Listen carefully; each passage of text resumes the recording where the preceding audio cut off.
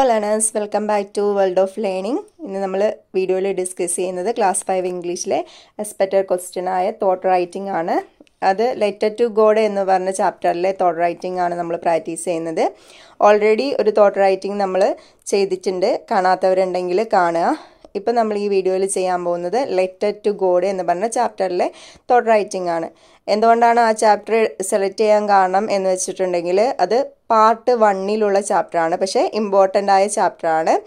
ഈ കഴിഞ്ഞ എക്സാമിൽ, അതായത് 2024-ലെ ആനുവൽ എക്സാം ഇംഗ്ലീഷിൽ തന്നെ ഈ ചാപ്റ്ററിൽ നിന്ന് ഒരു ലെറ്റർ ചോദിച്ചിട്ടുണ്ട്. അതുകൊണ്ട് ഇനി ഇംഗ്ലീഷ് എക്സാം കാത്തിരിക്കുന്ന കുട്ടികൾക്ക് ചിലപ്പം ആ ചാപ്റ്ററിൽ നിന്നുള്ള ക്വസ്റ്റ്യൻസ് ചോദിക്കാനുള്ള സാധ്യതയുള്ളത് കൊണ്ടാണ് ആ ചാപ്റ്റർ സെലക്ട് ചെയ്ത് അതിലെ തോട്ട് റൈറ്റിംഗ് പ്രാക്ടീസ് ചെയ്യുന്നത്.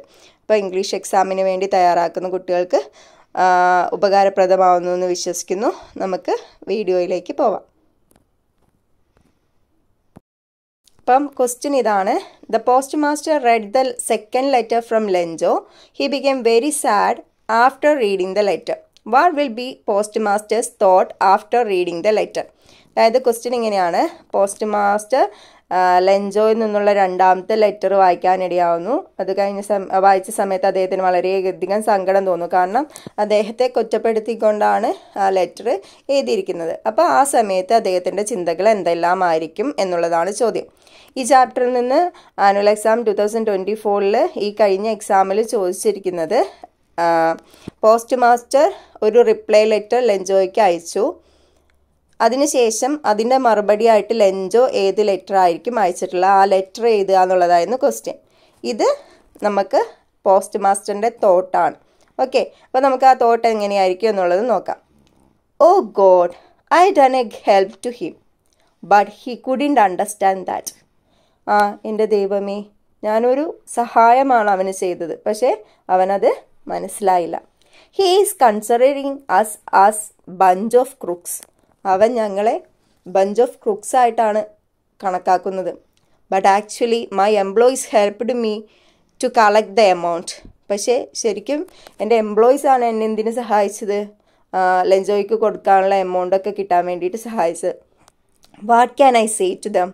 എനിക്കിപ്പോൾ അവരോട് എന്ത് പറയാൻ പറ്റും? ലെഞ്ചോ തിരിച്ച് എന്നെ ബഞ്ച് ഓഫ് ക്രൂക്സ് എന്ന് വിളിച്ചു, നമ്മളെ അങ്ങനെ അഭിസംബോധന ചെയ്തു എന്നുള്ളത് എനിക്ക് അവരോട് ഷെയർ ചെയ്യാൻ പറ്റില്ല. Is it was A mistake? അയ്യോ, ഞാൻ ചെയ്തതൊരു മിസ്റ്റേക്ക് ആയിരുന്നോ? I want to tell all truth to Lencho. എനിക്ക് എല്ലാ സത്യവും ആരോട് പറയണം? ലെഞ്ചോനോട് പറയണം.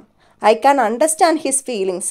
എനിക്ക് മനസ്സിലാവും, അവൻ്റെ ഫീലിങ്സ് എനിക്ക് മനസ്സിലാവും. കാരണം അവൻ അത്രത്തോളം ദൈവത്തിൽ വിശ്വസിച്ചിട്ടാണ് ആ എമൗണ്ട് കിട്ടുമെന്നുള്ള രീതിയിലാണ് അവൻ ഇരുന്നത്.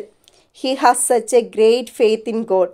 ദൈവത്തിൽ അവൻ അത്രയും അടിയുറച്ച വിശ്വാസമുണ്ട്. But why he misunderstood us? പക്ഷെ അദ്ദേഹം എന്തുകൊണ്ടാണ് ഞങ്ങളെ മിസ്അണ്ടർസ്റ്റുഡ് ചെയ്തത്? I want to meet him tomorrow, want to share everything. നാളെ തീർച്ചയായും എനിക്ക് അദ്ദേഹത്തിനെ കാണണം, എന്നിട്ട് എല്ലാ കാര്യങ്ങളും സംസാരിക്കണം. God please be with us. ദൈവമേ, ഞങ്ങളോടൊപ്പം ഉണ്ടായിരിക്കണമേ. അപ്പോൾ മനസ്സിലായില്ലേ ഏത് രീതിയിലാണ് ഒരു തോട്ട് വന്നാൽ ആ സമയത്ത് അദ്ദേഹം ചിന്തിക്കാനുള്ള സാധ്യതയുള്ള കാര്യങ്ങൾ ചിന്തിച്ചിട്ട് വേണം നമ്മൾ തോട്ട് റൈറ്റിങ്ങിൽ എഴുതാൻ. അപ്പോൾ all the best for you.